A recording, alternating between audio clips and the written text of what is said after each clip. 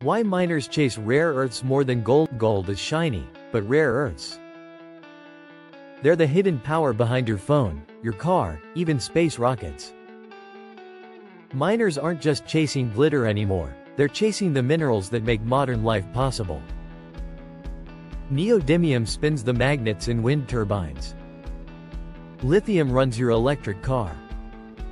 Dysprosium keeps fighter jets in the air. Without them, there's no clean energy, no smartphones, no AI-driven tech. Gold's value is in jewelry and investment, but rare earths? They're the currency of the future. Countries are stockpiling them like treasure, because whoever controls rare earths controls technology. In the new gold rush, it's not just gold, it's green tech gold, and Africa is sitting on the motherlode. Rare earths. Africa's next billion-dollar boom.